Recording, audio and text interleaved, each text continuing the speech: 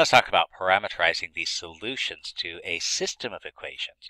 And so if I have a relationship between two or more variables, I might be able to parameterize the variables. I might be able to express some of them in terms of new variables, which are called the parameters.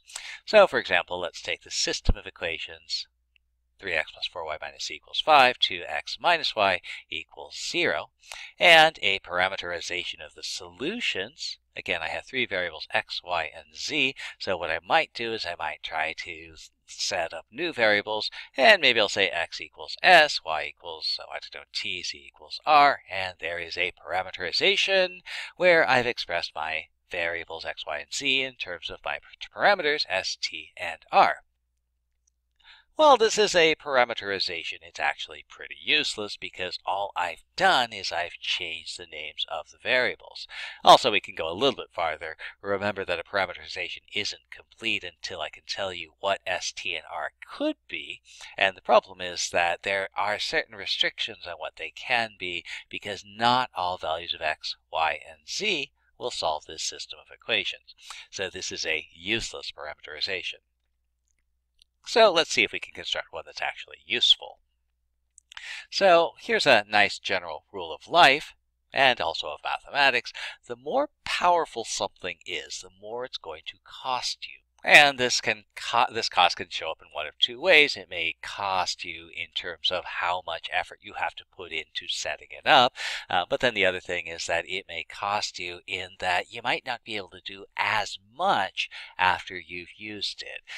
So we'll take a look at both instances as the course goes on. So parameters are extremely powerful. They allow us to express several things in terms of just one thing. And so they should be viewed as being very expensive. And what we want to do is we want to use as few of them as possible. And wherever we can, we want to try and recycle them. So let's think about this. If an equation has two variables, I can make one of them a parameter, but then I can solve and express the other variable in terms of that parameter. And what this suggests is a general strategy. So I might proceed as follows. If I can find an equation with just two unknowns, what I can do is express one of them in terms of a parameter and solve for the other one in terms of that same parameter. And otherwise, if I can't find an equation with just two unknowns, I'll find an equation with the fewest number of unknowns. I'll choose parameters for all but one of those variables and solve for the remaining unknown. And now that I have a parameterized set of variables, if I have other equations, I can substitute in the parameterized versions of the variables wherever I can. And if I've parameterized all variables at this point, I'm done. Otherwise, I'll go back to step 1 and look for an equation with just two unknowns. And importantly, these two unknowns are distinct at this point from the things that we parameterized. So for example, let's say I have this system of system of equations, and I want to use as few parameters as possible. So the equation has two variables. The last equation has two variables, so I can start by parameterizing one of those variables. So let x equals s to avoid fractions, and I'll solve the equation for y. To s minus y equals 3, I'll solve that for y, and so I have y. My variable y is now in terms of s. My variable x is also in terms of s, and now I have this variable z left over. Let's see what I can do with that. Well, I have two variables expressed in terms of parameters. I can substitute those into the first equation. That's 3x, 3s, 4y, 2s minus 3.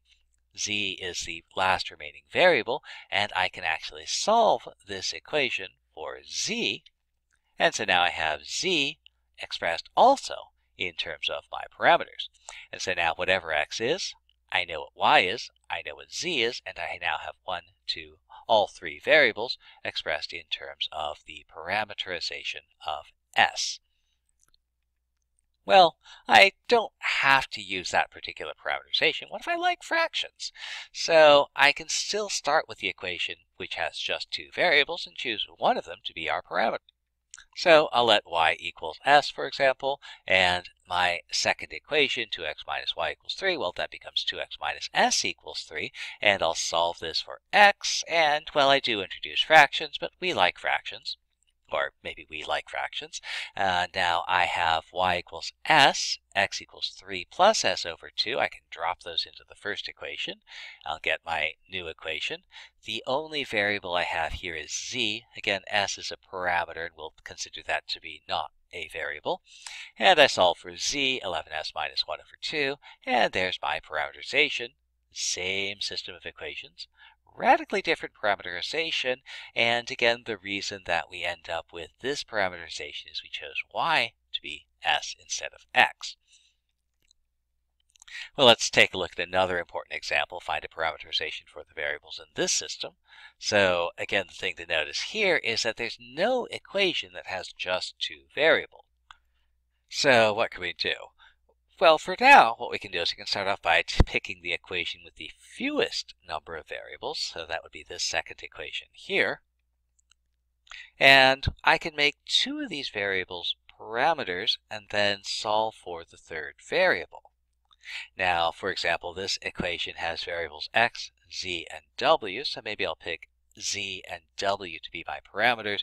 If z is s, w is t, I can substitute those in and solve for x. I get x equals minus 1/2 s minus 1/3 t. And it's a perfectly usable parameterization, but maybe I want to avoid having those fractions there because I know, looking forward, I'm going to have to drop them into here and do more algebra with them. So maybe I'll try something else. I know that I'm taking 1/2 z, 1/3 w, so maybe I'll make z and w things I can take half and a third of very easily. So maybe I'll let z equals 2s, w equals 3t. So I'll drop those into my equation. I get x plus s plus t equals 0, so x equals minus s minus t. Now I have my other equation here. I have a parameterization of z, w, and x. That takes care of z, w, and x. I still have two variables left, y and v, so I need to let one of them be a parameter. So again, because I want to avoid fractions, I'll let y equal r. And so I drop those in, 3x, there's my parameterization for x, 3x, for y is r, so that's going to become 4r, z is 2s, w, 3t, v is still a variable, so I'll leave that. And I will expand and solve, and after all the dust settles, I get v equals s minus 4r. And so now I have my parameterization.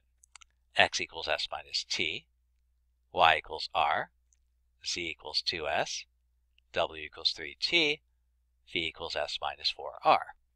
And so there's my parameterization.